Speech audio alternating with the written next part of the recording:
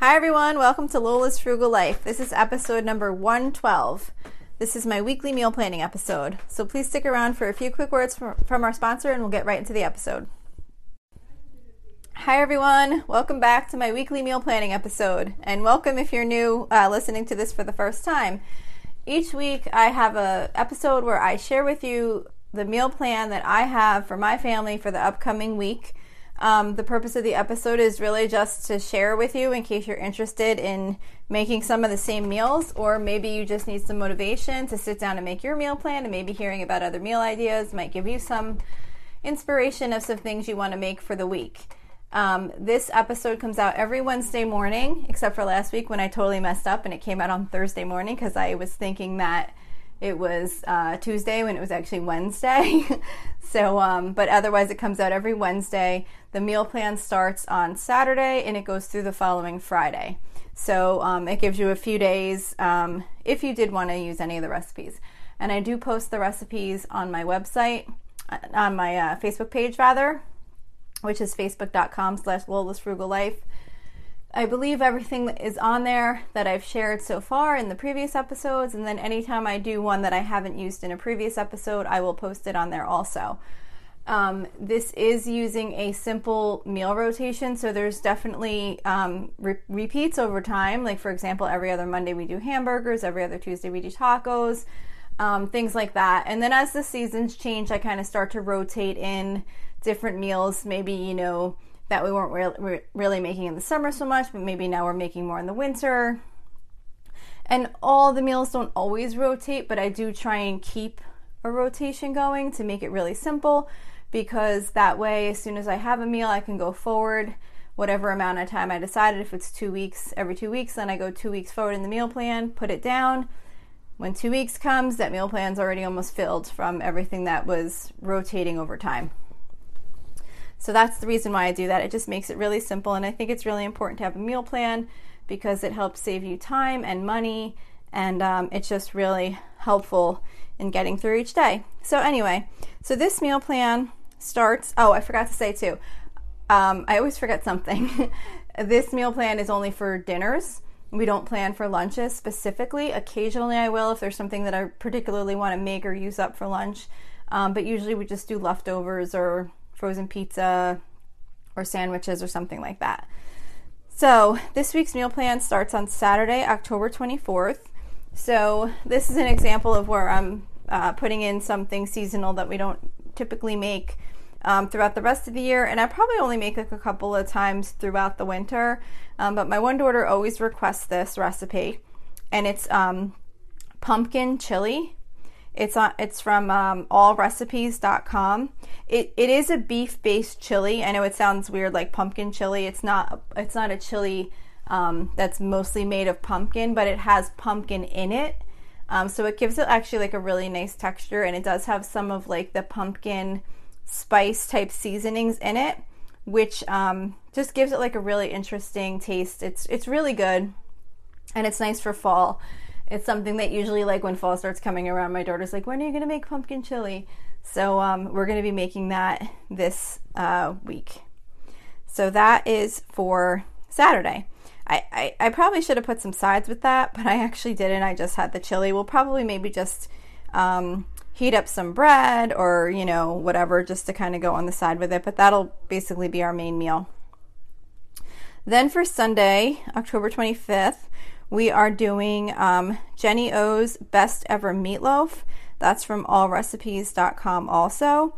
It's just a simple turkey meatloaf recipe. It's what my kids have grown up on, so that's what they're used to having. They really like it. And with that, we're doing shells and cheese, and then just some random frozen vegetables or canned vegetables. I usually always have either some kind of frozen or canned vegetables, and I'll usually just kind of look and see what we have and heat something up. So that'll go with that. Then for Monday, we're doing hamburgers on Monday, and we're also going to have with that oven fresh seasoned potato wedges. That is from allrecipes.com. That's a really simple, good side dish for hamburgers, where you just take a whole potato, you cut it into 8 wedges. You don't even peel it. You just cut it up into like 8 wedges. You do a couple of potatoes, or a few, whatever, however many, depending on the size. and you put them in a Ziploc bag, and you add like olive oil, Parmesan cheese, like onion powder, garlic powder, I forget all the ingredients, but and you shake it up, and then you spread it out on a baking sheet, and then you bake them, and they come out really good as a side dish for hamburgers. And then we're also just doing a can of pork and beans with that, and I'm also making, for my daughter who doesn't eat meat, I'm making her homemade black bean veggie burgers, and that's from allrecipes.com. It's a really simple veggie burger recipe, like a black bean veggie burger recipe, if you like that, or if someone in your house doesn't eat meat, if you need an alternative. It's really super simple to make, and you just bake them in the oven. So I wind up actually just baking them in the oven while I'm cooking the hamburgers on the stove or the grill, depending on the time of year. And it kind of just all comes together at the same time, so it works out good. Okay, so that was Monday. Tuesday is Chipotle night. Every other Tuesday we do tacos, and then on the alternate Tuesday we do what I call Chipotle night.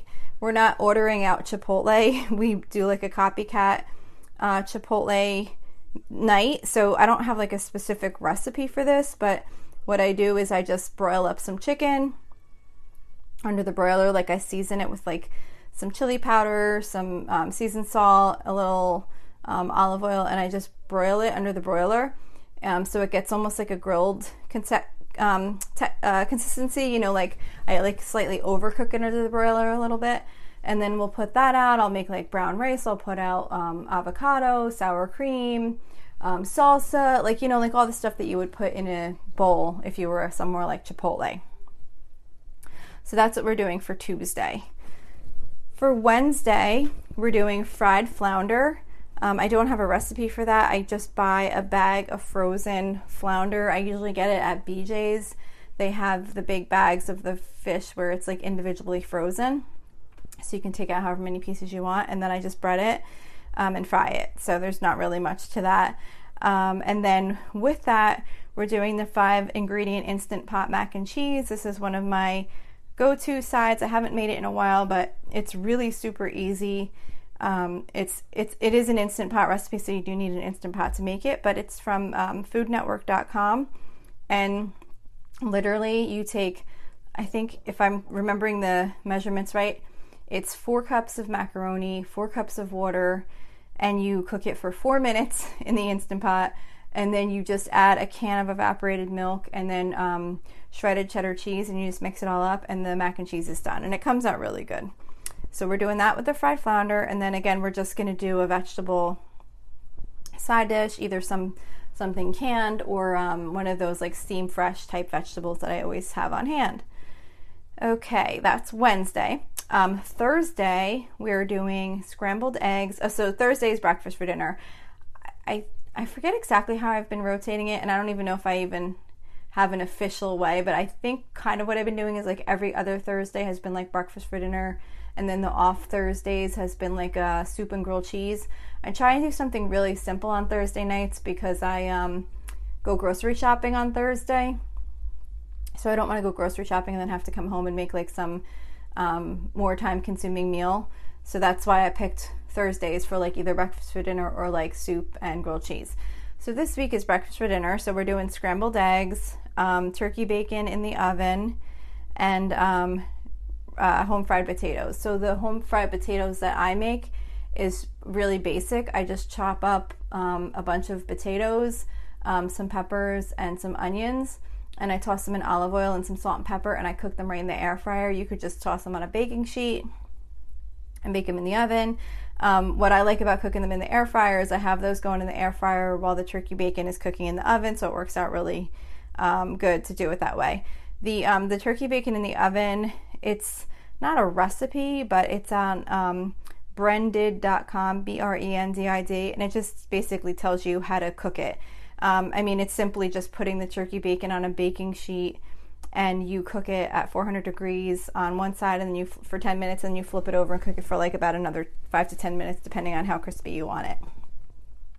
But it's my favorite way to cook turkey bacon now because it just comes out so good. I believe you could do the same with regular bacon too. I know I've seen it. That's what gave me the idea.